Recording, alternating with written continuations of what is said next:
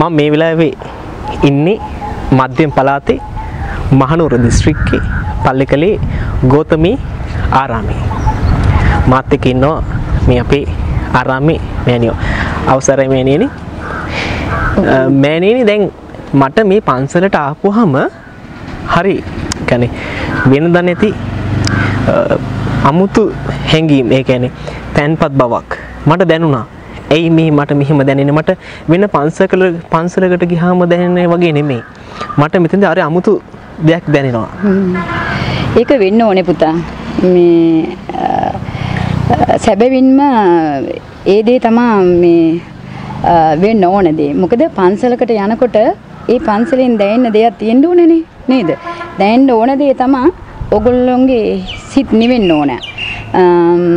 ඒ විදිහට වෙන්නේ කොහොමද කියන එක තමයි නේ දැන් පුතා මගෙන් අහන්නේ. ඔව්. මේ ඒ නිවීම ඇති කරන්න හේතුව මම මේ ස්ථානෙට ආපු කාලේ ඉඳලා කිව්වොත් මේ මම ලස්සන සුන්දර තැනකට නම් නෙවෙයි ආවේ. මේ ගල් තලාවේ වුණත් විශාල හනපඳුරු වලින් කටුවැල් වලින් වැහිලා තිබ්බ තැනක්. ওই ධර්මරාජ විද්‍යාලේ ඔයාලා වගේ පුතු ටිකක් හිටියා මාත් එක්ක භාවනා කරා. ඒ ළමයි සුද්ධ කළා. ඉතින් මේක ලෑස්ති කළා දුන්නා මට ගලපාදලා.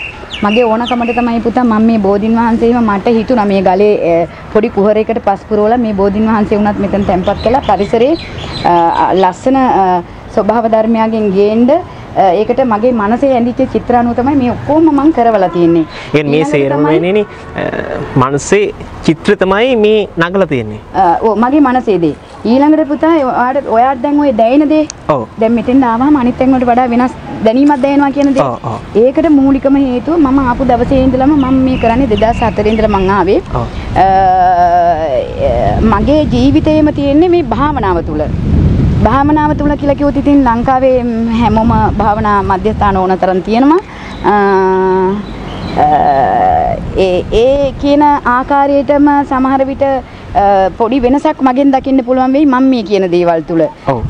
මොකද මේ මගේ ආධ්‍යාත්මික මේ හැඟීම එහෙම නැත්නම් ඒ ආධ්‍යාත්මික වර්ධනය පිළිබඳව මම කරන්නේ ඇත්තටම සත්‍යවාදීව පුතා කතා කරොත් එහෙම මේ බුදුන් වහන්සේ දේශනා කළ තියෙන අනන්ත සද්ධර්මයට අනුකූල වෙන යම්කිසි සතර සතිපට්ඨාන ධර්මතා ඇද්ද විදර්ශනාව තවත් නොයෙක් දේවල් ඇද්ද තව කසින භාවනාවල් ඇද්ද ඒ කොමන හෝ වේවා මේ හිත සහ මනස පිළිබඳව කරන ලොකු ව්‍යායාමික වැඩසටහනක් මම කරන්නේ ඒ තුලින්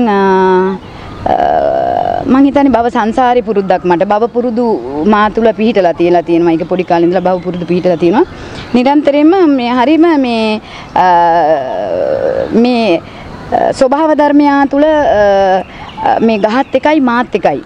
පරිසරයත් එක්ක මේ පරිසරයත් එක්ක මම හැමතිස්සෙම බැඳලා ඉන්නේ. ඔව්. එතකොට මේ අපි හැම වෙලාවෙම ජීවත් වෙන්නේ පරිසරයත් එක්ක. අපි පරිසරයට ඉරේ වුණොත් අපිට ප්‍රතිඋත්තර අනිවාර්යයෙන්ම ලැබෙනවා. අනිවාර්යයෙන්ම. ඒකට මම දැන් මේ ස්ථානට ආවා කියන්නකෝ. ඒනකොට මගේ මානසිකත්වයේ තුල මම ඇවිදිලා දැන් මේ වෘක්ෂයේ තිබුණේ පොඩි කණාටු අතු දෙකක්.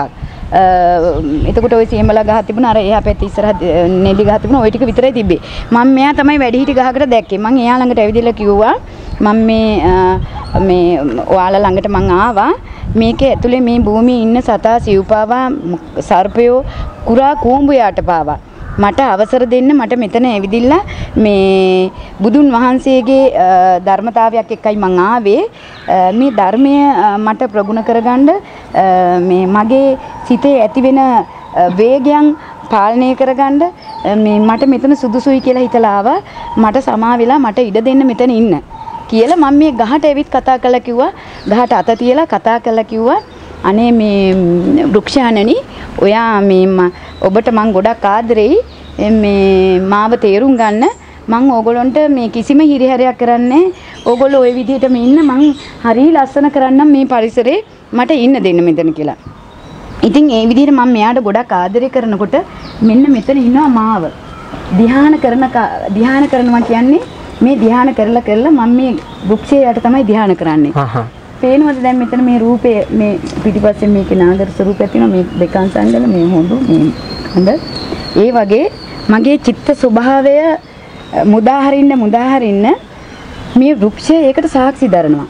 ඇත්ත වශයෙන්ම මෙතන හුඹහක් තිබ්බේ නැහැ.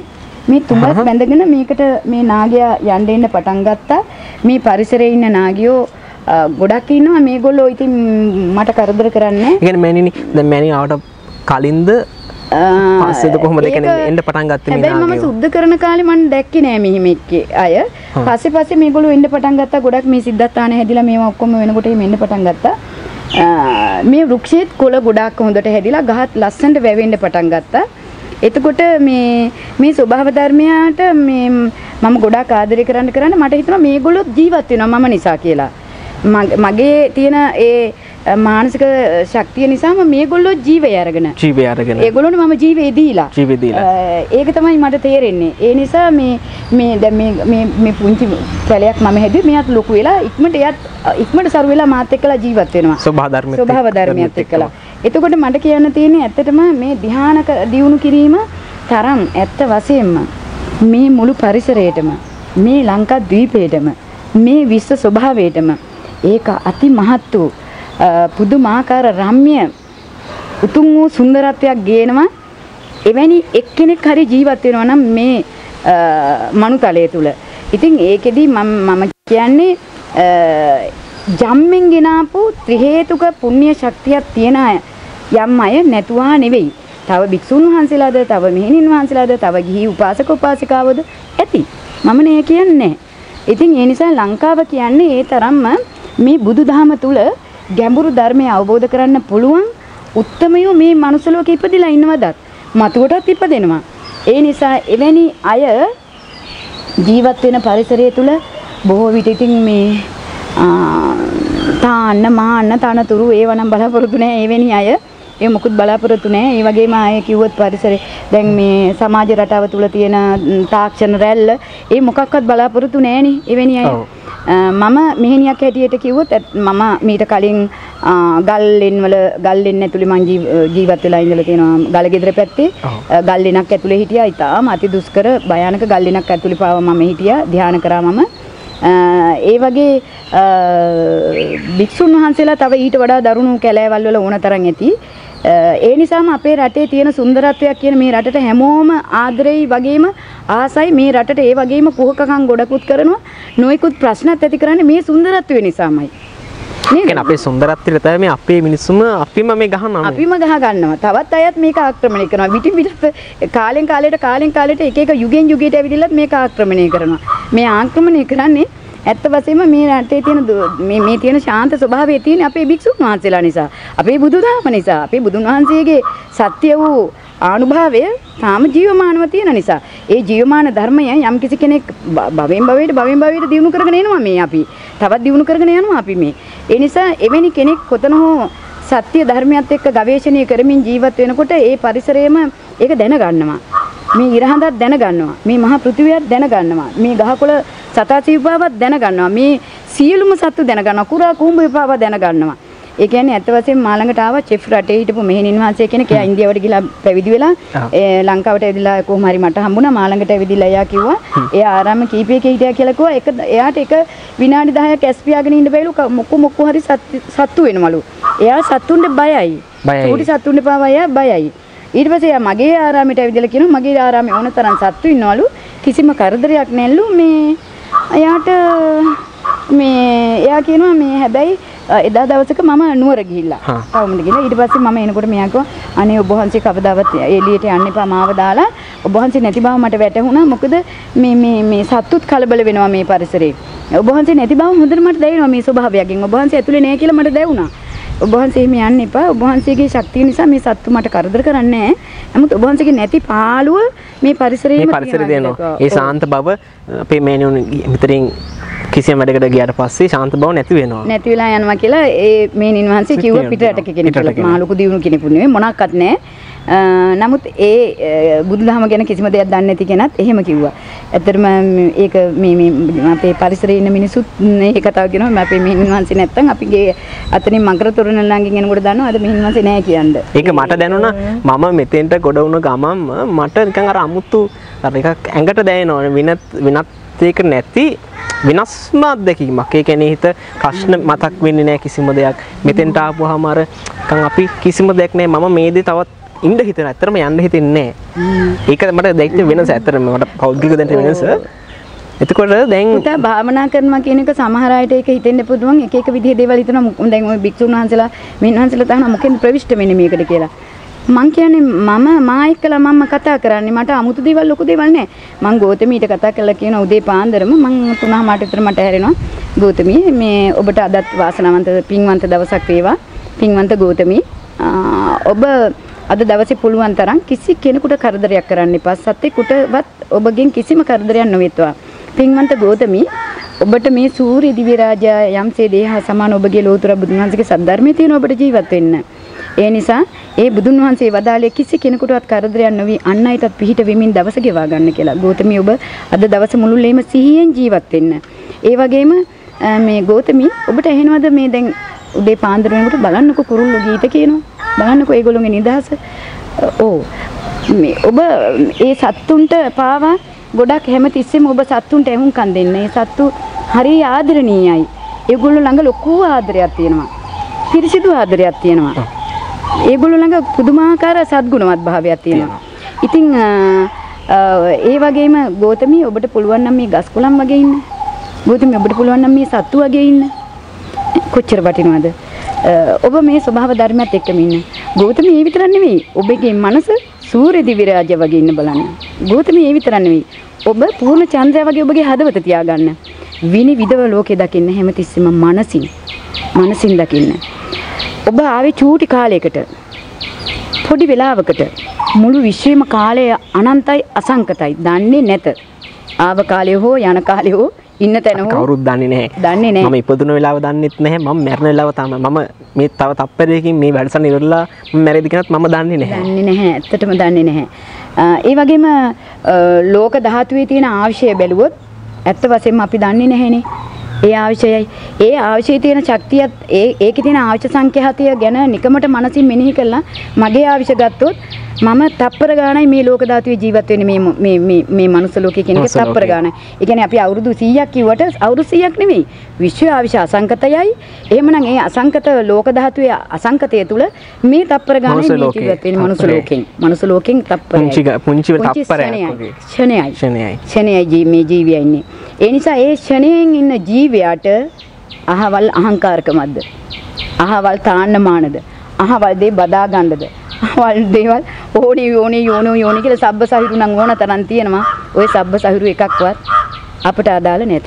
මෑණියනේ දැන් අද මිනිස්සු මම කියන්නේ මම මෙයා කියලා අද ගොඩක් මිනිස්සු හොඳ මිනිස්සුත් වෙනවා මම කියන්නේ නෑ එහෙම කියලා අද මිනිස්සු අපි හිතනවා තට්ටු 4 ගෙවල් හදාගෙන ප්‍රාඩෝ V8 අරගෙන හොඳ වලකෝරු වාහන වල යනවා අපි හිතනවා සන්තෝෂයෙන් ඉන්නවා කියලා. හැබැයි මේ මිනිස්සු ප්‍රශ්න කෝටි ගානක මිල්ල හැබැයි අර දුප්පත් පැල්පතේ සම්බෝලයි මේ බතුයි ගෙදර ඒ වී ටික කොටලා ඒ ටික මේ අපිකම හදලාගෙන මිනිස්සු කිසිම ප්‍රශ්නයක් වන්නේ නැතුව සතුටින් ඉන්නවා. ඒතර මෑණියනේ මේකට ප්‍රශ්නේ අපි තණ්හාවද? නිරන්තරයෙන්ම තණ්හාව කියන්නේ ලොකුම මෝඩකම, ලොකුම පිස්සුව, ලොකුම රෝගය, ලොකුම විනාශය.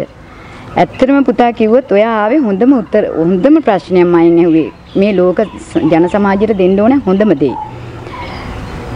අපි ප්‍රාඩෝ වලින් ගියත් මම ඒක එපා කියනවා නන් නෙවෙයි මිනිස්සු දියුණු වෙන්න ඕනේ. මිනිස්සු සිටුවරු වගේ ජීවත් වෙන්න ඕනේ. සිටුවරු වගේ දියුණු. ඒ වගේ හොඳට ප්‍රාඩෝ වලින් ගිහලා හොඳට සිල්වත් වෙනකට නැතුවම මේ ඉන්නවා. ඔව්. හොඳ මිනිස්සු ඉන්නවා සල්ලි භාගේ තියෙන, ගෙවල් දොරවල් තියෙන, ඔය යාන වාහන ඔක්කොම තියෙන හොඳ මිනිස්සු තියෙනවා. බුද්ධිය, ඥානෙ, ශක්තියෙන් සැබෑදී සත්‍ය තුල ජීවත් වෙන මිනිස්සු ඉන්නවා. සමහර මිනිස්සු බෞද්ධයෝද කියලා හිතනවා, සිංහලයෝද කියලා හිතනවා. මේ පැරණි අත්තම් මුත්තම් හිටියේ නැද්ද මේ මිනිසුන්ට කියලා හිතනවා. මේ මිනිස්සු ගස් කොළන් වලින් වැටුණා වගේ. මේ සමහර අය බ්‍රහ්ම ලෝකයෙන් බහැලා වගේ ජීවත් වෙන්න බලනවා මේකට. බත් අඳුරන්නේ නැහැ, කොස්පොළොස් අඳුරන්නේ නැහැ, සිංහලකම අඳුරන්නේ නැහැ. එහෙම මිනිස්සු ඉන්නවා. ඉතින් මේ මං අර ඔක අහද්දි මම පුතාට කියනවා මම ඉරිදට වැඩසටහනක් කරනවා. මනෝ උපදේශනයේ සහ ආධ්‍යාත්මික වැඩසටහනක් කරනවා ඉරිදට. මේ ආරාමෙම වෙන්නේ තියෙන්නේ. මෙතනමයි කරන්නේ ඒක.